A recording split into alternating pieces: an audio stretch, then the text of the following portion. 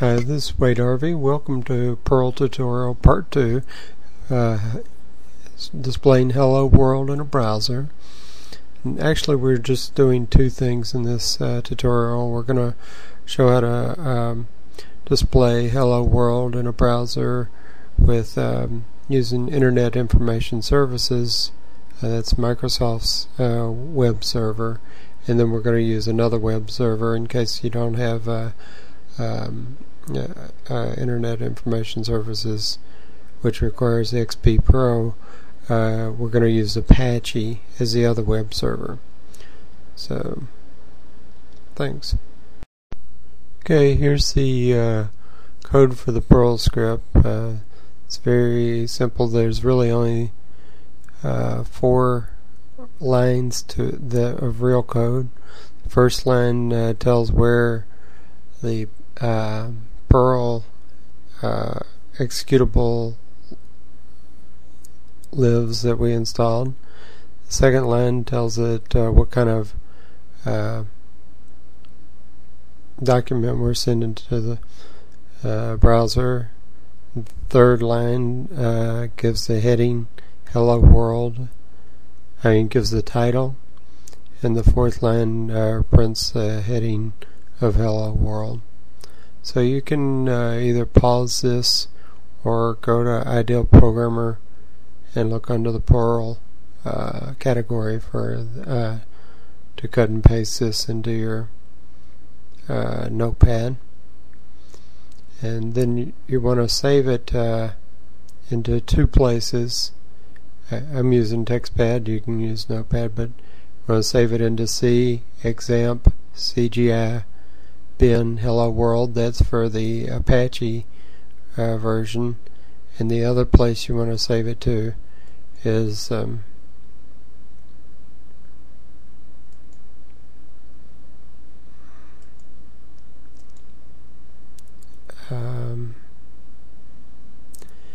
on your C drive. If you have Internet Information Services, you have to have XP Pro in order to have that.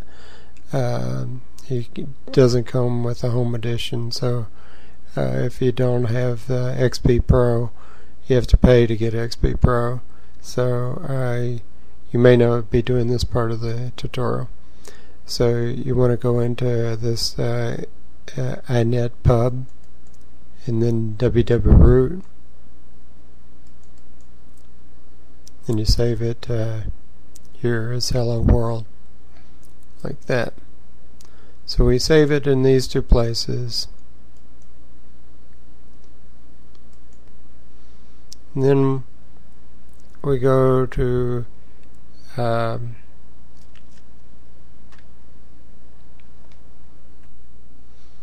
Start, Control Panel.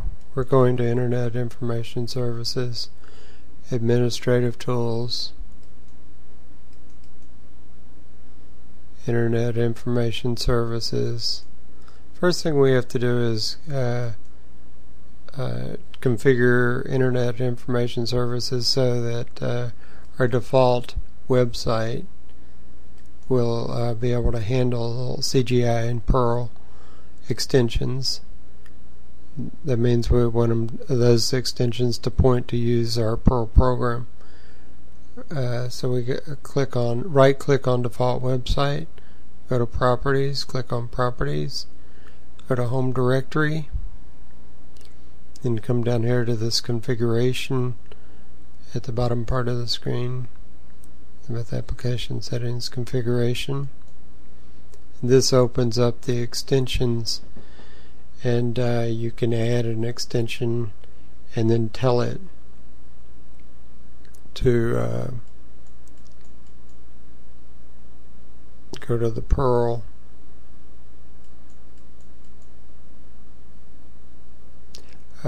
you want to go to C, add .cgi as the extension, and then the executable path will be C: Perl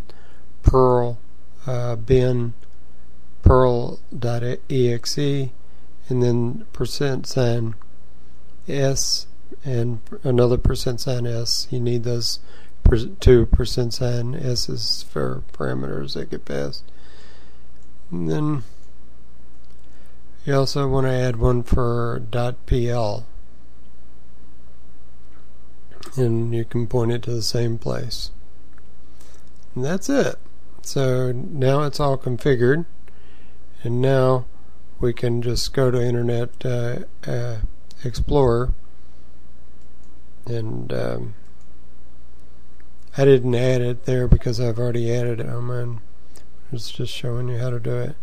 Go to Internet Information Explorer, to localhost hello world, and that points to inetpub www-root. And you run your script. Let's change this.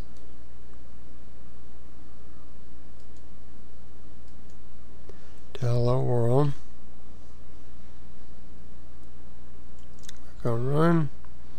And there we have it. Hello world. Yeah, voila. Okay. Now we need to turn off Internet Information Services because Apache runs on the same port that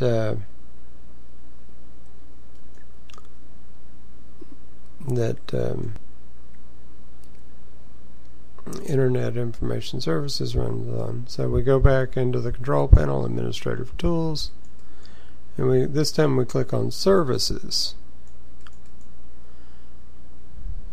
and we scroll down in the services until we get to IIS admin. We click once on that, and then we stop that service, and it'll say, okay, we're using these other two, is it okay to stop those services? Sure.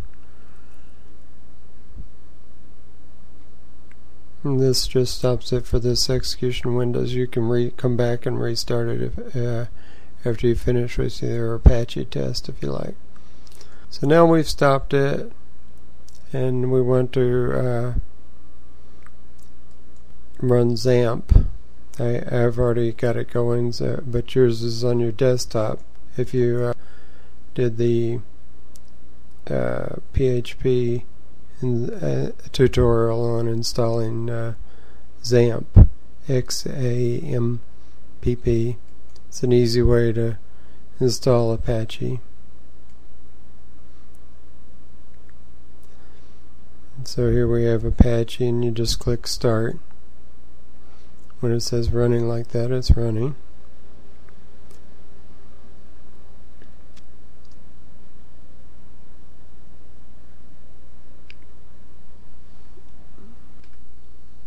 Okay, and then you go to Internet Explorer. This time we put the script in the CGI bin. So in addition to saying localhost, we say localhost/CGI-bin hello world.cgi,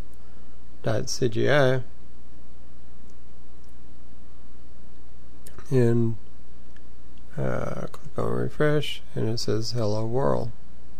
And that's it. We've tested using our Perl script in two different environments, Apache and Internet Information Services. Thanks.